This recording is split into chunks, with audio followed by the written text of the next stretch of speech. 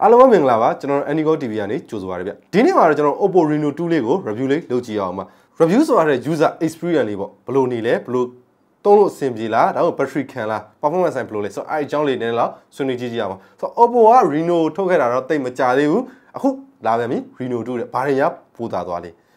ဲပို့ကောင်းသွားလဲသိကြပါတယ်ပို့ကောင်းသွားမှာတစ်ခုကတော့ဈေးပါဈေးနှုန်းအနေနဲ့ကတော့ကျွန်တော်ကတော့8သိန်းဝန်းကျင်လို့ပြောလို့ရပါတယ်ပထမဆုံးအနေနဲ့ကျွန်တော်ဒီဇိုင်းဘက်ကိုစပြောမယ်ဆိုရင်တော့ premium နည်းနည်းဆန်တယ်လို့ခံစားရပါတယ်ဟိုလုံးဝအပေါ်သားကြီးမျိုးမဟုတ်ဘူး premium ဆန်နေတယ်ကိုင်းရလဲလက်ထက်မှာမိုက်တယ်ကြစ်လေးတော့မရှိဘူးနည်းနည်းလေးပြန်လေးကြီးနေတယ်ဘာလို့လဲဆိုတော့သူက 6.5 inch ဖြစ်နေတဲ့အတွက်ကြောင့်ပါဆိုတော့ 6.2 လောက်ဆိုရင်တော့လက်ထက်မှာကိုင်းရတာအနေတော်ဖြစ်လိမ့်မယ် 6.5 ဖြစ်သွားတဲ့အတွက်ကြောင့်မို့ကျွန်တော်တို့ဒီမှာ100တော့ရင်တော့အဆင်မပြေဘူးအပေါ်ပိုင်းလေးလွတ်နေတယ်ပြီးတော့အောက်မှာလည်းဟိုဘက်အဆုံးထိမရဘူးဆိုတော့ကျွန်တော်လက်နဲ့ဒါမျိုးတော့ရင်တော့အဆင်ပြေတယ်ဗျတော့နောက်ကဒီဇိုင်းလေးကလည်းလှုပ်ထားရတယ်လည်းမိုက်တယ်ရှေ့ရမဲ့တဲ့ရင်က full view ဖြစ်သွားတဲ့ကြောင့်မလို့ကျွန်တော်ဗီဒီယိုကြည့်တာတွေ gain ဆော့တဲ့အခါတွေမှာတော်တော်လေးလုံးဝမိုက်သွားတာကိုတွေ့ရပါတယ် shark fin လေးဘယ်လိုပြောမလဲငမန်းတောင်လေးကလည်း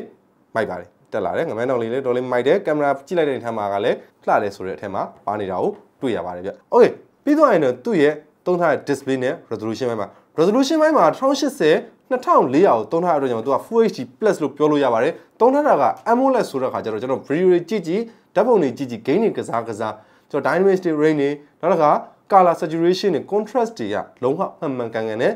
ဆွဆွပြပြလေးရှိနေတာကိုတွေ့ရပါတယ်ကျွန်တော်ဓာတ်ပုံရိုက်ကြည့်တယ်ကြည့်ရတဲ့နေရာမှာလည်းအပြင်ကအယောင်ထက်ကိုနည်းနည်းလေးပို့ပြီးတော့တောက်နေတာလေးကိုတွေ့ရပါတယ်ဗျနောက်တစ်ချက်ကတော့ကင်မရာပိုင်းမှာကင်မရာပိုင်းမှာတော့ quad camera setup ကိုအသုံးပြုတာအတွက်ကြောင့်မလို့တော်တော်လေးမိုက်တယ်လို့ပြောလို့ရပါတယ်48 megapixel တလုံးရဲ့30 megapixel တလုံးရဲ့8 megapixel တလုံးနဲ့2 megapixel တလုံးသုံးထားတာကိုတွေ့ရပါတယ်ဆိုတော့ main camera နဲ့ရိုက်တဲ့အခါမှာရိုးရိုး normal mode 1x ပေါ့နော် icon နဲ့ရိုက်တဲ့နေရာမှာကျွန်တော် color တွေကလုံးမှန်တယ် contrast လေးလည်းမှန်တယ် over saturated မျိုးဖြစ်နေတာမျိုးပဲနဲ့မိုက်တဲ့ထဲမှာပါသွားတာကိုတွေ့ရပါတယ်သူ့မှာပါတဲ့ဒီ8 megapixel ultra wide ကလည်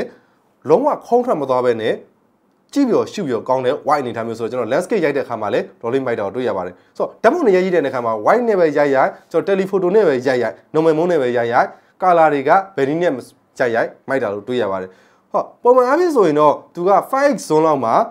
ဒီဒေးတွေမပြောက်ဘူးမဲ့ 20x digital zone နဲ့ဆွဲရတဲ့အခါမှာဒီဒေးတွေတော်တော်လေးစုပ်ပြတ်တက်သွားတာကိုတွေ့ရပါတယ်ဗျကျန်တဲ့အပိုင်းကတော့လုံးဝမိုက်တယ်နောက် selfie camera ဘိုင်းမှာ selfie camera ဘိုင်းမှာကလည်း60 megapixel သုံးထားပါတယ်အဲ့တော့ကြောင့်မလို့ Oppo ရဲ့ထုံးစံတိုင်းပဲ beauty effect ထပ်မရရင်တောင်မှလှနေတယ်ဆိုတဲ့အနေထားမှာ beauty effect လေးနည်းနည်းလေးထည့်လိုက်တဲ့အနေထားမှာကျွန်တော်မှတ်မိလောက်အောင်ကိုနည်းနည်းလေးအသားလေးတွေဖွေးသွားတာကိုတွေ့ရပါတယ်ဗျဆိုတော့ကင်မရာဘိုင်းနဲ့ပတ်သက်ပြီးပြောမယ်ဆိုရင်တော့ Oppo ကဒီ normal user တွေအတွက်ရောဒါမှမဟုတ် selfie လှရိုက်ချင်တဲ့သူတွေအတွက်ပါတော်လေးအဆင်ပြေတယ်လို့ပြောလို့ရပါတယ်ဗျနောက်တစ်ချက်ကတော့ performance ဘိုင်းမှာ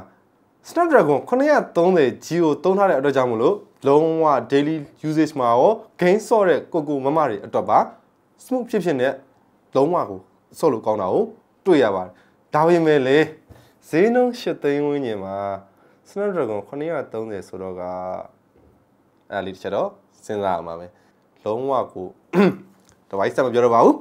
းဟုတ်ကဲ့အဲ့တော့ performance မှာလုံးဝမိုက်တယ် gain ဆော့တာလုံးဝ smooth ဖြစ်တယ်ကျွန်တော် PUBG ကိုဆိုလဲgraphic အမြင့်နဲ့ထားဆော့ရတယ် Call of Duty နောက်တခြား game တွေမှာလည်း graphic အမြင့်နဲ့ထားဆော့ကြည့်တဲ့အနေထားမှာကထစ်တာတွေလက်တာတွေ frame rate drop ဖြစ်တာတွေကိုမတွေ့ရပါဘူးပြီးတော့ရင်တော့ battery ဘိုင်းမှာ battery ဘိုင်းမှာလည်း 4000 mAh နဲ့သုံးထားတဲ့အတွက်ကြောင့်မလို့ကျွန်တော်930G 4000 mAh performance ကိုကောင်းကောင်းလေးသုံးလို့ရပါတယ်ပြီးတော့ game ကိုတနေ့ကိုတောက်လျှောက်ဆော့မယ် internet တောက်လျှောက်သုံးမယ်ဆိုရင်တော့ကျွန်တော်မနေ့6နာရီညနေ6နာရီလောက်ဆိုရင်တော့သူက 10% သုံး 20% လောက်ကျန်တယ်ဒါမှမဟုတ်လည်းပုံမှန်လေးသုံးမယ်ဆိုရင်တော့နောက်ရက်ကိုကူးသွားတာကိုတွေ့ရပါတယ်ဆိုတော့အားသွင်းမယ်ဆိုရင်လည်း vote check ပါတဲ့အတွက်ကြောင့်မလို့အားကမြန်မြန်ဆန်ဆန်နဲ့တနားရီတွင်းမှာပြန်ပြည့်သွားတာကိုလည်းတွေ့ရပါတယ်ဗျဆိုတော့ performance wise နဲ့ battery life ကတော့ကျွန်တော်မိုက်တယ်လို့တော့ပြောပြရသေးပြီနောက်တစ်ချက်ကတော့အတန်ပိုင်းလားအတန်ပိုင်းကိုပြောမယ်ဆိုရင်တော